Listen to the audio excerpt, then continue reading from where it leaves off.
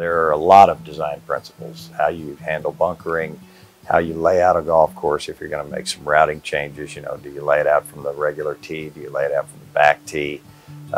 You know, tee design, tee locations, contouring of greens. There's all kinds of design principles. I find that a lot of golf properties that are being renovated now are 30 to 50 years old with the elements that were traditional then.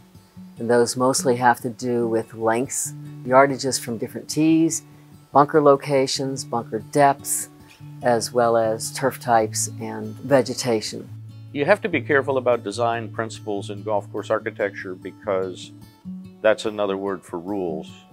And even though we study template holes and we study rules, and there are rules, the beauty of golf is that it's not a tennis court, it's not a bowling alley, it's not a soccer field, and it by nature should be subject to creativity and thinking outside the box.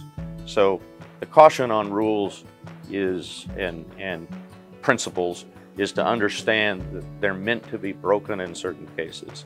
You do realize if we're speeding play for lesser players than you, you're playing faster too, right? I mean, it just seems like those guys are always right in front of you. So that's a good benefit. When they low handicap players, it's hard for them to sympathize with the rest of us. I think people are aware of all of those things, pace of play, strategy. I think they're aware of it, but sometimes understanding the background of it. And by the way, pace of play is very, very often confused with speed. And that's not all the goal. The goal is an even flow. If people are playing the game of golf and they're hitting balls and they're not waiting, they're going to be happy. So sometimes it's completely counterintuitive, but sometimes we want to slow the round down by making one hole play a little slower so that we don't have three groups waiting at the next tee. And that's a concept that's very novel, but you don't get there until you understand the science behind pace of play.